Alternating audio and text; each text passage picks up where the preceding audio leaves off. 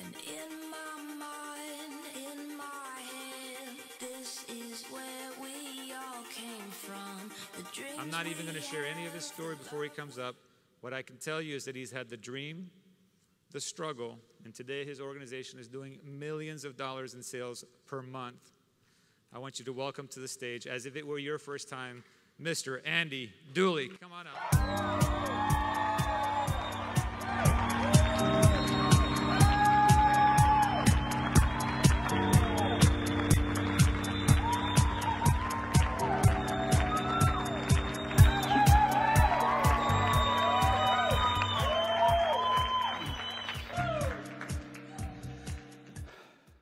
January 2nd, 1998. I am 10 years old, standing in line to buy milk in Albania. 5 o'clock in the morning. My dad had been there in line for 3 hours. So I came there so he could go back to work. And I was there for several hours. And I was 3 people away when the cashier said there is no more milk. People left. I had a young sister at home, 1-year-old, and I remember just in tears asking her, it's got to be another bottle. There's got to be some more milk left. She said, no, sorry. I remember standing in line to buy bread, and most days the truck did not even come with bread. I remember most nights going to bed hungry. We didn't have running water 24/7. We didn't have power 24/7 that we so take for granted here. The shower you took this morning, we had water 2 hours in the morning, 2 hours in the evening. The power, hot or cold, we had electricity just a few hours a day. And if anybody complained because of the harsh regime, because of communism, they would kill your whole family. So forget about complaining. You couldn't even think about it. The whole country was very isolated. As a kid growing up, I heard of this thing called the American dream. And in Albania, we did not have the Albanian dream. And we're across the beach from Italy and Greece, and I never heard of the Italian dream or Greek dream. So I begged my dad. I said, Dad, please help me get to America. I begged him. I said, Dad, if you help me get there, if you give me a chance, I will pay you back. I will help the family. I will help support you guys. April of '98, I applied for a visa. Over 50 people applied that day, and only 3 people got it. And I was one of the 3. Yeah. I think God had a plan. So I came to the States. My plane landed in Atlanta, Georgia, big airport. It seemed like the airport was bigger than my small town. And I went to a McDonald's, go figure that. And as soon as I landed, I was hungry, I was thirsty. And I went there, and the lady, I did not speak any English, nothing. The lady there did not understand what I was trying to say, so she kind of blew me off, and I turned around, and I thought, what's another day going to bed hungry and thirsty? Embarrassed, just left. And came to the dorms, learned English. I figured if I want to be immersed in the culture, I have to learn the language. A few months later, the dorms closed for the summer for a couple of weeks, so I got into a small rental apartment. I slept on the floor for the first few weeks. I had some sheets. I had some, blankets. I didn't have a bed. I had not discovered Craigslist then. And I heard that to become free in this country, you go to school for 4 years, you get a degree, you put in 40 years worth of work, You make $40,000 a year, which for me was a fortune back then, and you retire good. So I did what I heard. I went to college. The problem was 3 years later, I was still a freshman. And my GPA was 1.6. So I dropped out of school, and I delivered pizzas for a living. And a couple of years later, it just dawned on me. I thought, I didn't come to America to be a pizza delivery driver. I can do that back home and be with my family. So I did what most people do. You go back to school when you struggle for more education. So I went back to school. Then I got a letter a little bit later that said, unless you can bring your GPA over 2.0, you will get expelled. So I dropped college, full-time delivering pizzas. I had 2 jobs. And at this time, desperately, looking for an opportunity. I'd applied for so many different jobs. No one gave me a chance, no experience, no degree, no connections. And all I wanted is just an opportunity. I bought a book, How to Interview for Jobs, but that didn't get me anywhere. And someone caught me at the right time in my life. And they gave me a DVD about a network marketing opportunity. And thank God they kept it simple, because if they had done a long presentation, if they had tried to talk me into it, I would have thought I can't do that. But because a simple invitation that spoke some life and hope to me, and they gave me the DVD and said, hey, you would be great at this. Check it out. I asked them some more questions. They said, all the information is right there. You'll be impressed. So I go home, I watch the DVD, and the stories there touched my heart. I said, wow, could this be it?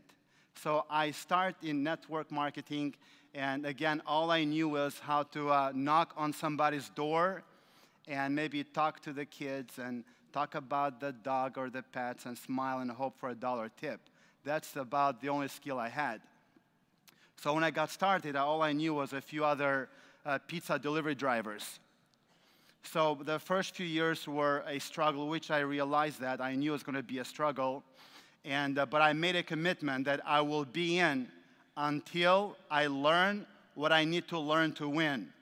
And I figured there's got to be a set of principles that bring success. And if I learn them, and if I follow them, maybe I'll get where those guys are. And when I first joined the business, I had a car that honked by itself, beep, beep, one of those things. And didn't have a bicycle I had a bicycle for a year and a half in the States. As a matter of fact, I remember one time I almost got into an accident trying to buy groceries with a bicycle, so it was pretty bad. And a friend of mine at the time gave me the car, and he said that if you keep it a few more years, it could be considered a classic if it still drives. Old car, long, it sounded like a boat, And in opportunity meetings, I had to park far because I was embarrassed if the car started honking. I would have, talk about dreaming. Someday here's I'm going to be. And then there's a car honking, but crazy. First time it happened, it was 3 o'clock in the morning. I was sleeping, deep sleep, and the car starts honking. You wake up wondering what just happened. So I remember picking up the cell phone. No, it's not the cell phone. I picked up the home phone. It's not the home phone. I ran at the door. All this within 5 seconds. I opened the door. There is nobody there. And then it dawned on me, it's got to be the car. So I go outside, and it's the car. I had to take the battery out. And that's how it stopped. But I struggled for a while. And then somebody dragged me to an event like this. I came at this event a few years ago, sitting in the back, and it just blew my mind. I think I evolved that weekend. I left here a different person. I remember talking to Richard Brook, and during a break, and just wondering, could this be for real? Could this really happen? And the guy, and I've always said that the way he listened to me, he communicated my potential. I still remember to this day, a few years later, how he listened, you know, just the whole attention, and he said, personal development, you've got to grow. I mean, if you want to build a business, if you want to grow a business, you got to grow yourself. So I bought a bunch of books and a bunch of CDs at that time with money I didn't have. And that's where my journey really began. And I can stand here today just totally in awe of what has happened. And I kept my promise with my dad. I flew them here February of this year, both mom and dad. Yeah. Yeah.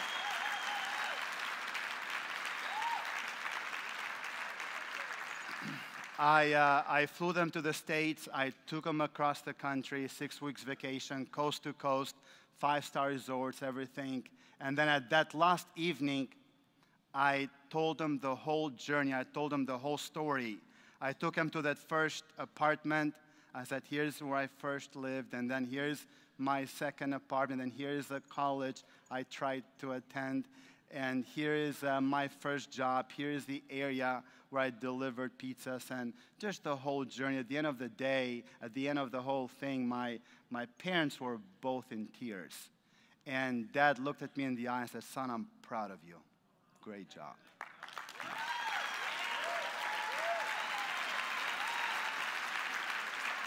First time I ever heard that, yeah.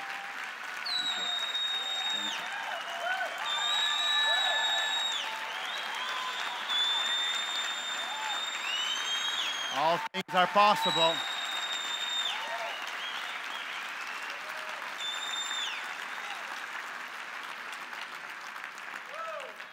I flew them back again a week ago.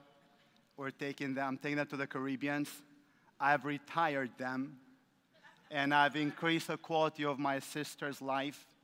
My twin sister no longer has to work. My youngest sister now is having a baby.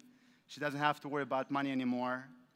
And I'm sharing with you the story to let you know that if it can happen for an immigrant who started broke with no English, no network, no skills, nothing, if it can happen for me, it can truly happen for every single person in this room. Yeah.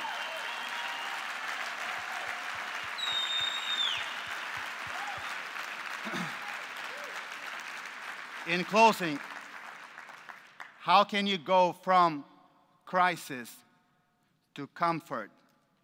I know that a lot of people here don't have to worry about, am I going to have power tonight? Am I going to be able to take a shower tonight? Am I going to go to bed hungry tonight? Most of you don't worry about that. So most people, you know, go from crisis to comfort, and they stop there. They stop there.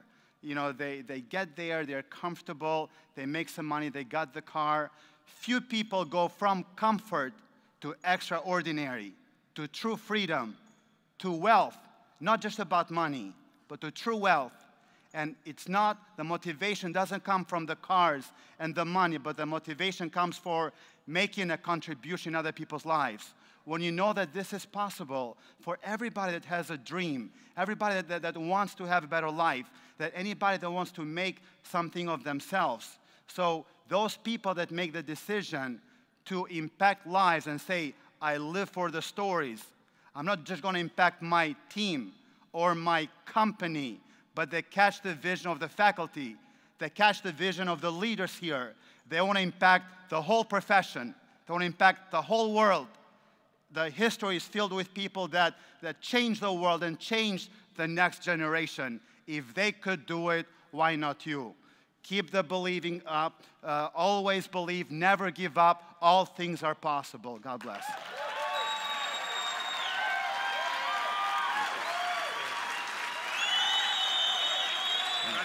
Thank you.